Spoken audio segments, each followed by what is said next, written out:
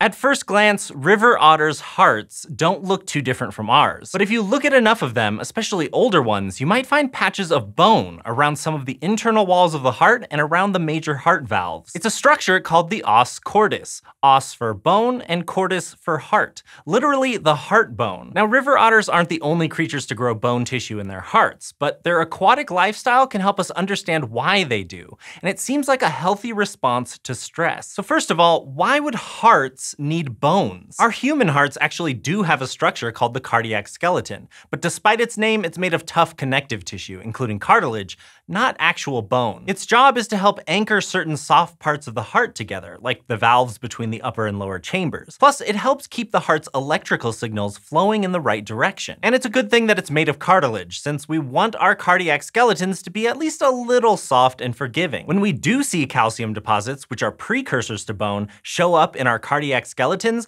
those otherwise soft structures turn stiff. So bone in our hearts is considered a sign of heart disease. And the same thing may be true for other primates. A study published in 2020 showed that chimpanzees developed os cordis alongside certain heart diseases, which made the researchers think that the bone might be a sign of chronic heart stress. But what's dangerous in our hearts is a feature for other animals. Over the 20th century, we've learned that certain animals, especially ruminants like sheep and goats, may have some bone tissue here and there throughout their cardiac skeletons. In the year 2000, researchers publishing in the Journal of Anatomy found that otters often had heart bones as well, especially older individuals. They think that over the otters' lives, bony tissues would begin to develop in the cartilaginous parts of their hearts, thanks to a process called endochondral ossification. That's the formation of bony tissues out of cartilage. It happens in humans as our bones are forming in the womb, but also when broken bones are repaired. See, as far as connective tissue goes, cartilage is a pretty tough material, but if the body finds itself constantly under physical stress or strain, it can reinforce itself further. If the area in question already has some cartilage, it will add more cartilage on top of that. If that doesn't do the trick, it can add bone. And this process happens in pretty much any skeleton-having animal you'd care to name, from cows to hamsters. But as to why this would happen, it usually comes back to reducing physical stress. So what does reducing stress do for the otters? Scientists still aren't totally sure, but they have some ideas. For starters, river otters have huge hearts compared to their body size. Our human hearts are around 0.6% of our body weight,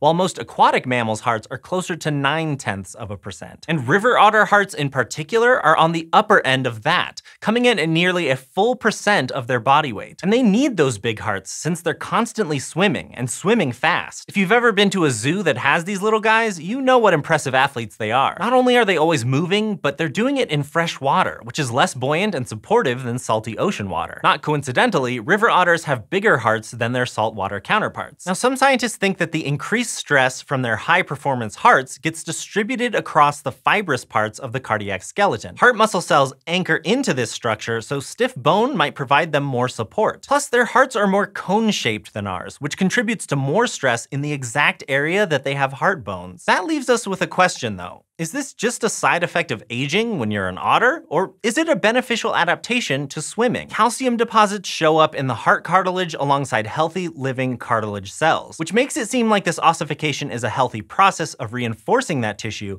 not a sign that things are breaking down. But the placement of the bits of bone is somewhat random. They're not consistently found on the same side, for instance, which means scientists haven't found a brand new bone that all otters will always have in the future. Instead, they're more common in older otters, which suggests that they grow in response to stress over time. But regardless of exactly why river otters develop these bony hearts, it shows us how the body isn't a static thing. It's constantly adapting to the stresses placed on it, to the point where entirely new anatomy might emerge. Thanks for watching this episode of SciShow, and thank you to our patrons for your patronage. In addition to helping us make great videos, patrons get access to various perks like bloopers and our patron-only Discord. If that sounds like fun to you, you can check out patreon.com/SciShow.